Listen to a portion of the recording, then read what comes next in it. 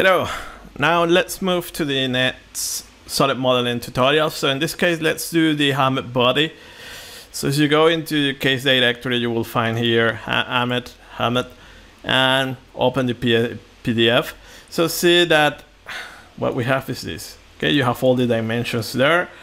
And this is quite funny case because if you are new to solid modeling and then to do this part here, the front region, you might take the longest path. Okay, so I will save you some time with a few trips. Then here, the Ahmed body is a very well-known case in CFD, and usually you will find that they change this angle here. Okay, so here I just put this variable, but put any angle. So for our purposes, let's put 20 degrees, but this distance is fixed, so nothing will change. Okay, so let's do this case. You have all the dimensions there. Okay, so and they are in millimeters.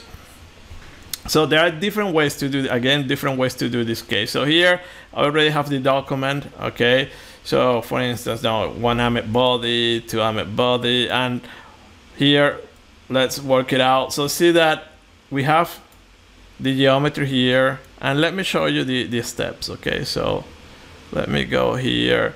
So first we're doing a region here, the bottom region, then we do an extrusion here. So you create this square box, easy peasy. Then create a sketch here and give an angle, I know, 20 degrees, whatever, 20 degrees, whatever you want, and see that now you have this. So see that you are very close to the final section, and now you need to create this part here in the front region. See this. So some people will take this, okay, for those who doesn't know all these features here, and will start to create new cylinders and do Boolean operations. So I want to remind you that you have this fillet option. Okay, that is the one that is going to do that. So you apply a fillet in that face with the given diameter or radius, sorry, and see that you have this automatically. So see the difference.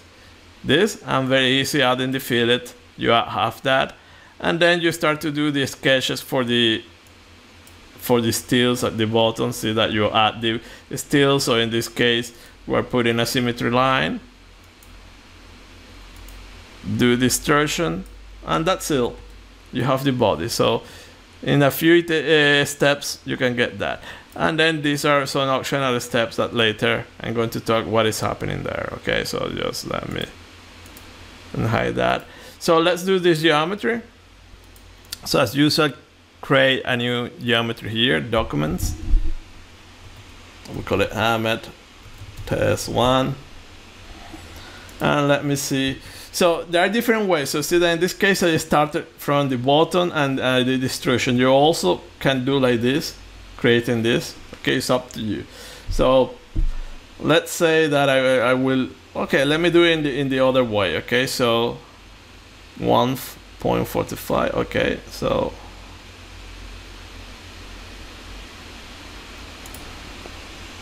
okay, choose your sketch plane. So as usual, we like to do like this, and then I will sketch in this one. Okay, normal there and a sketch there. Okay, so I will create a rectangle, so I can put it there to make it symmetrical right ahead. Okay, so bam bam bam, let me add dimension there. So that one would be 1.044. Fit to screen, press F, and let me check the dimension. I'm doing this one. Okay, so doing the other one, it will be exactly the same. Okay, but I just 0.38. Okay, if I will recall now. Yeah, so doing that like this one, it will be exactly the same. Okay, just need to get this. Okay, well, we can choose any of them here. Okay, so we have this, and now let's say that I want to have, okay, let's say that, let me do something like this. So let me add some constraint. Let me make this coincident with that, and now it's fully constrained. Okay, not a big deal. So now let me do extrusion. Okay, select that face, and let me do this one. Will be distortion will be 0.208. Okay, you have it there, the dimension. So I go here, 0.2. Okay, so see that I have this block here. I created this block, and now I created this block, or you can have done it in the other way, so you have the dimension, so nothing changed. And now let me add this feature there, okay?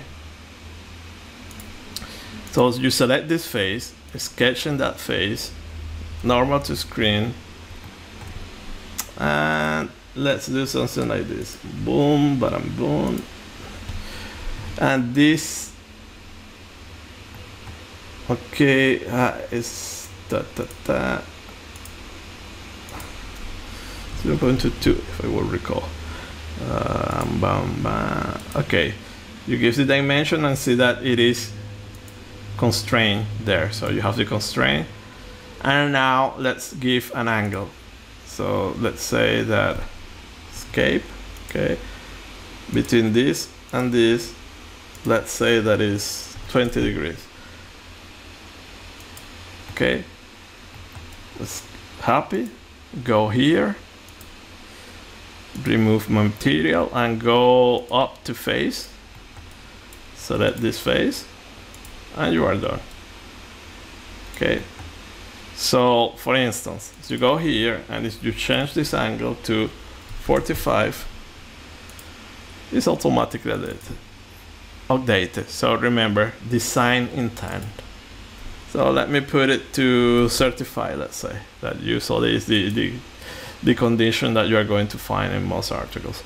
And now that we have this, we need to create the front section. So some people will start to create like different stuff here, so we'll make it really, really complex.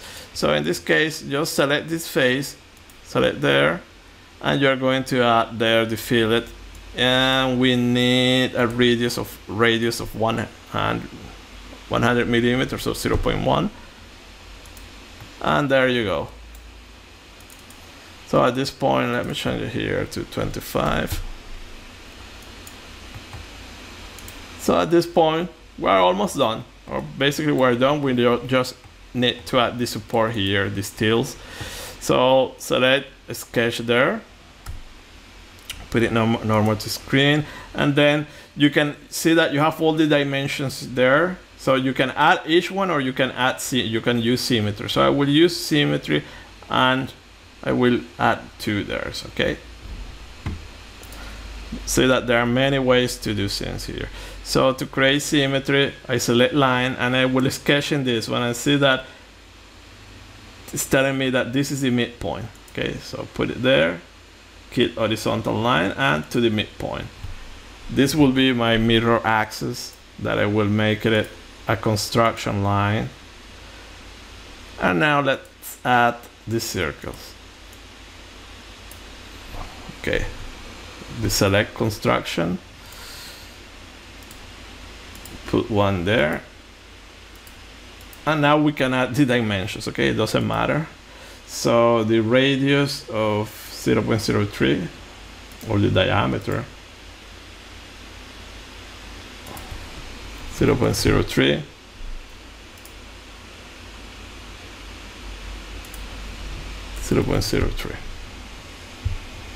okay, and let me go back to 0.1. Okay, so the distance from here to here, 0 to 0.1. So let's confirm. You have it here, the distance between axes, or this is up to you to pick up one. Okay, so see that it's up to you to pick up one, but you are going to have different parameterization. I will pick up this one, 372.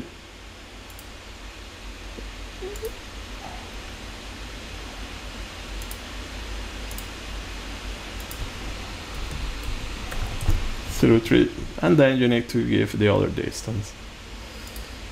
That is from the axis is 31. 0, 0, 31. Okay, let me go here. So from here to here, 0.031. Here to here, 0.031, and that's all. So if you want to get a bit confirm that this distance is okay, so see that that is a driven distance, it's gray there. Okay, so go there and you see that you have it. So it's up to you to pick up one. So you can change it, by the way. You right click there, you can change from change to driven. Okay, so now this is driven, and you can change this one to the other type. Okay, so it's up to you. Let me go back here. So now that you have this, let's mirror these entities. So remember, deselect any selection that you have, spacebar. Select here and access to mirror, and then mirror this, and voila, you are done. So see, for instance, okay, end the mirror utility escape. So you change this 0.06, automatically the mirror will change 0.031. Okay, again, this is design intent. So now that you have this, you are happy with that, you can do a final extrusion. Okay, so you select those entities, this, and this. Okay, and it has to be a distance of, you have it here, 0.05. Put here 0.05, and there you go. You have your Ahmed body there, fully parametric. Okay, so you just go back to the sketch, this one, and just change the angle. So in this case, we're starting from the bottom. We can also start from this face. So extrude from here to here, and it will be exactly the same. So probably it will be less. You are going to save one step if you do it from here to here. Okay, so now let's move.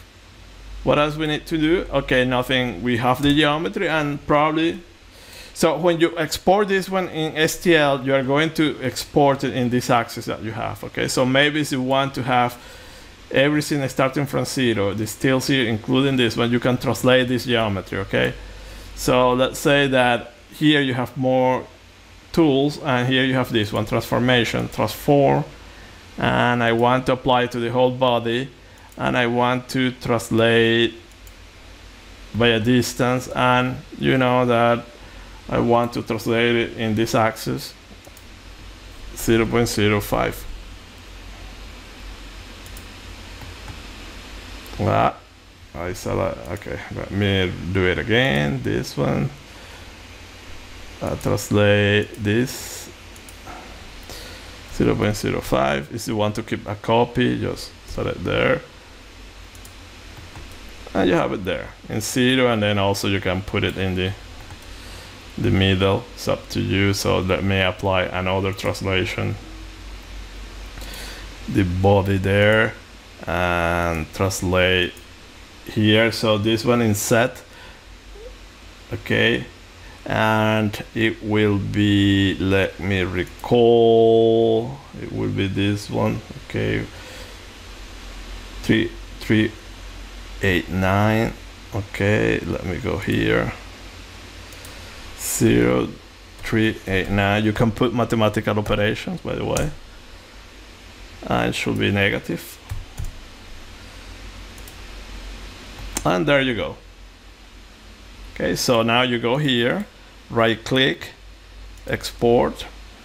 Okay, if you have multiple parts, you need to select the part that you want to export, or do the boolean to get the decided final solid. So you give it a name, and this is it. Now, so now we're going to use this. Okay, this case is we're going to run it. Now we're going to do the mesh, and eventually we're going to run this simulation. So we're doing from scratch. So that's it. That's all. As you see, it's pretty easy to do the geometries. Okay, so just get familiar with the tools. So thanks for your attention. See you next time, next video. Bye.